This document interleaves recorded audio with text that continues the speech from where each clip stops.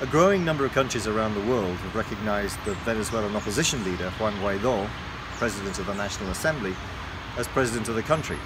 Nicolás Maduro claims he was elected legitimately back in May, or re-elected I should say, back in May of 2018, and was inaugurated for a second term on January the 10th.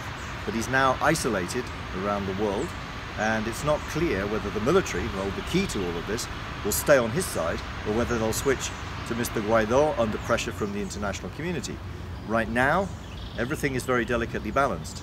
If the military don't make a decision, if they don't switch sides, this could drag out for a long time, worsening the humanitarian crisis and possibly end in violence.